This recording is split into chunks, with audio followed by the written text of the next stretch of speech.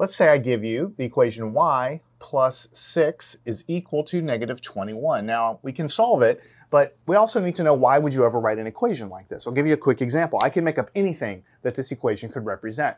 So let's say you're a scuba diver, you're underneath the water surface, and you start off at some depth below the water surface. So you might have, you know, a y-axis, right? Because usually it's x and then y up and down, right?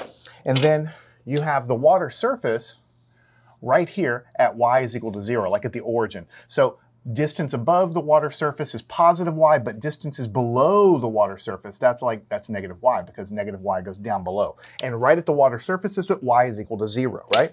So then I tell you that whatever depth you're at on your dive, whatever depth below the water surface on your dive, that's where you start. But you increase going up to the surface a distance of 6 meters, right? And when you stop climbing that 6 meters, you are still a depth of 21 meters below the surface.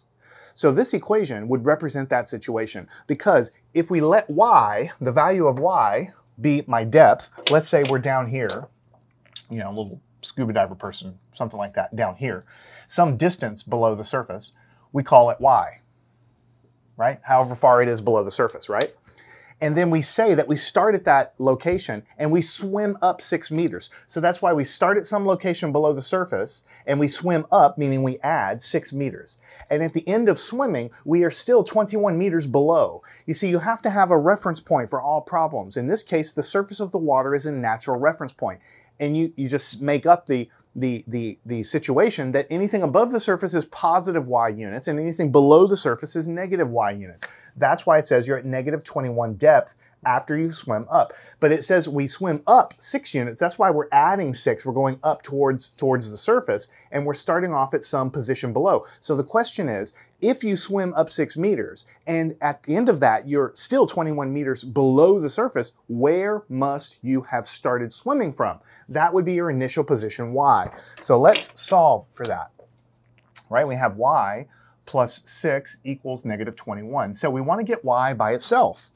But y is not by itself. We are adding 6 to that. So in order to get rid of it, we do the opposite, subtract 6, and so we must do it to the other side. Now on the left-hand side, the 6 minus 6 is going to give you 0. It's going to go away. So the only thing you're going to have left is y, which is what we want to do. And what is 26 minus negative 21 minus 6? So you're negative, and then you're subtracting more. It means you go deeper, deeper, deeper negative, and that's negative 27. And so the answer to this is negative 27. So it makes sense, if you think about it, that if you start out at a depth of 27 meters below, the negative sign means 27 meters below the surface of the water, and then you swim up 6 meters, then you end up at a depth of only 21 meters. In other words, you start out right here, but later on you end up right here. So this is negative 27 and this is negative 21. And what is the distance that you swam up? You swam up 6 meters. So that's what these things mean. So a lot of people are like, why would I ever use a negative number? Why would I ever? Well, negative and positive, you can keep track of things like above and below. You can keep track of things like temperature above 0, temperature below 0. You can keep track of things like speed in this direction, and then the opposite would be a negative speed in the other direction. And so we put those into our equations with our signs, and the answers we get, we don't have to think about it. We know this means 27 meters below the surface. All right, so let's take a look at problem number 2. What about w minus 14 is equal to 22? We could make up some similar situation here, but now we're focused more on just solving the thing, because we can make up tons of situations.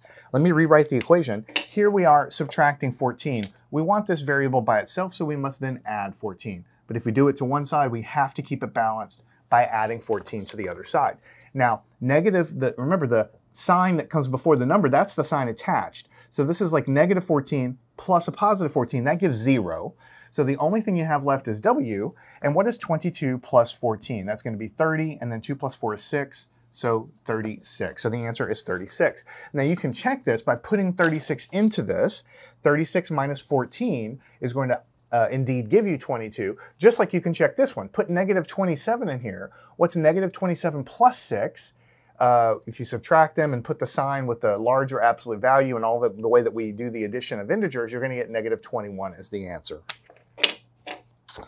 All right, let's take a look at problem 3. Negative 11 equals m plus 14. Let me rewrite it. Negative 11 equals m plus 14. How do we get the variable by itself? We're adding 14 over here. We want to get rid of that, so we undo it by subtracting 14. So we must do the same thing over here. We subtract 14 on the other side. So on the right-hand side, we have 14 minus 14, so that goes away. So we just have m. What is negative 11 minus 14? You start out at a negative and you go deeper, deeper negative. So we essentially have to add these. 1 plus 1 is 2, and then 1 plus 4 is 5, so it's 25. But since negative and then subtracting more gives you a deeper negative, it's really going to be negative 25. So we can flip it around and say m is negative 25. You can also think of it as negative 11 plus a negative 14, if you want to think of it that way, and you get negative 25. If you stick negative 25 in here, then when you subtract and put the sign on the negative sign on the answer, you're going to get negative 11 here as well. So you can always check these answers for every one of these. All right, let's take a look. X minus 17 equals 9. Let me write it again. X minus 17 equals 9. All right, we have subtracted 17, and we want to get x by itself, so we undo it by adding 17. Now on the left, the negative 17 plus 17 is 0, so we're just left with x. And here we have 17 plus 9. If it was 17 plus 10, it would be 27. So this must be 26, because it's only plus 9. So the answer we get is 26. All right. What about 14 is equal to y plus 28? Let me rewrite it again with a little more space. Y plus 28. So on the right-hand side, we're adding 28. So to get rid of it, to get the variable by itself, we just subtract, if I can write correctly, it'd be a whole lot easier, subtract 28. And then I'll subtract 28 from the left-hand side. All right? Now on the right-hand side, 28 minus 28 is 0, and all we have left is y. On the left-hand side, you have to figure out what is 14 minus 28. So really, when you can't do the subtraction like that, subtract it normally. 28 minus 14 is 14, and then you have to slap a negative sign on there because you start here and you subtract away 14 and go another 14 negative. Or you can think of it as 14 plus a negative 28. And again, as we've said many times, when you're adding opposite signs, you just subtract them, and then the sign of the answer goes with the bigger absolute value, which is this one. So in any case, you flip it around, negative 14. And that's the final answer. All right. Let's take a look at 38 equals g minus 12. So rewrite it, 38 equals g minus 12. So what I want to do is get g by itself, but I'm subtracting 12. So I'm going to undo it by adding 12. And I'll have to do the same operation to both sides. Now on the right-hand side, you have a negative 12 plus a positive 12, which is 0, which leaves g by itself. And then here, 38 plus 2, that's going to be, plus 2 is 40, and then 10 more is 50. So you're going to get a 50 here, and then you can flip it around. That's not a 56, it's a 50.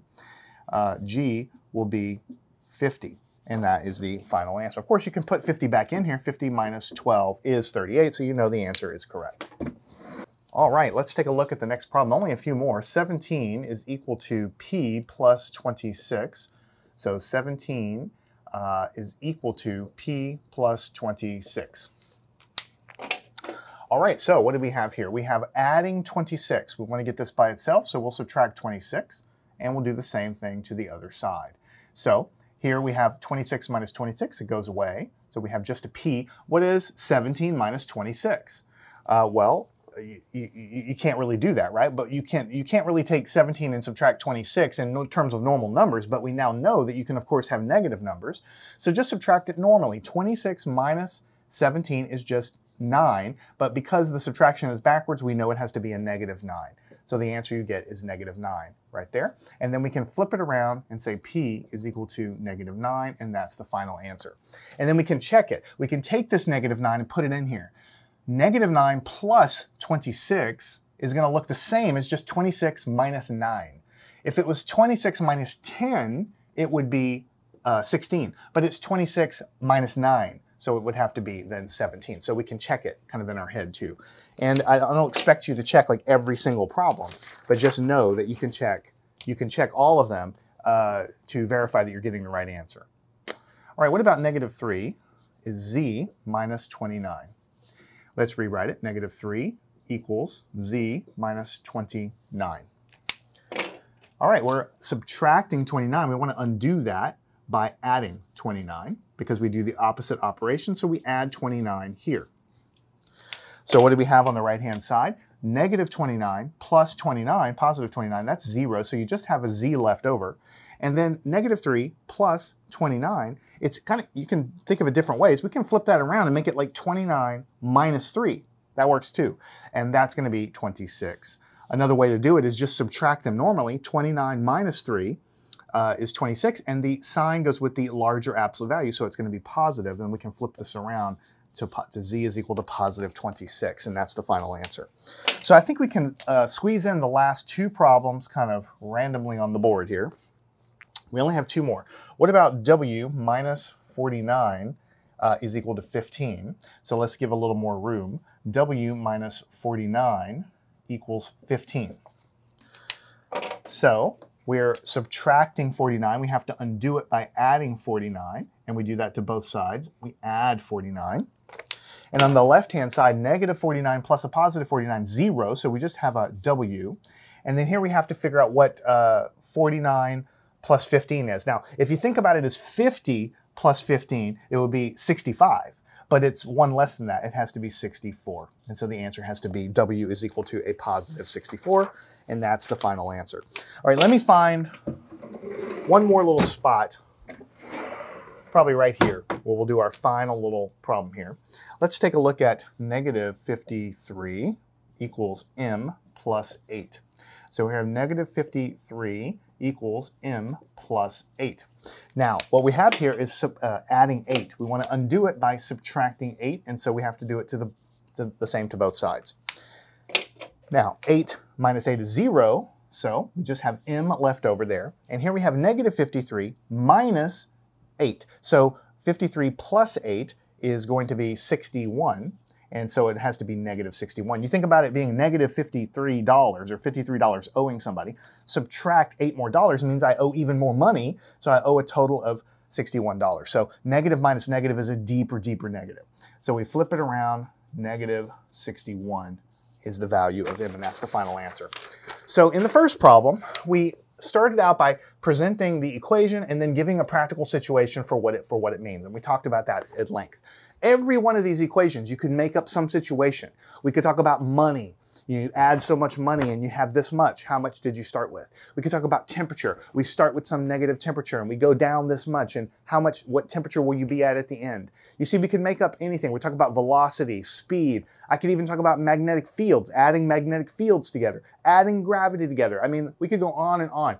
The point is, all of these equations, they mean something, or they can mean something. So a lot of students learn how to solve them, but they have no idea what we would actually use them for because they're kind of easy. A lot of them, some of these with negative numbers are harder, but a lot of them are just very easy to guess the answer. If you can guess the answer by looking at the equation, awesome. That's great, but that is not the point. It isn't the point. That's awesome. I will give you no credit for just knowing the answer. That's wrong. That's bad. What you want to do is show me how you're doing this, because very soon I will give you an equation that you cannot do in your head. And the only way to solve them will be to do these steps in the order that I'm showing you how to do them.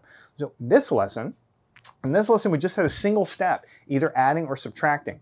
Very soon we'll have multiple steps, and then later in math we'll have equations that tons and tons of steps, and you just can't do it in your head. So we have to learn how to do these simpler ones before we move on. So I'd like you to solve all of these. Make sure you're getting all the right answers. And when you feel like you have a good idea of what we're doing, follow me on to the next lesson. We're going to learn how to solve equations that are single step, but are involving multiplication and division rather than what we did here, which was addition and subtraction. Learn anything at mathandscience.com.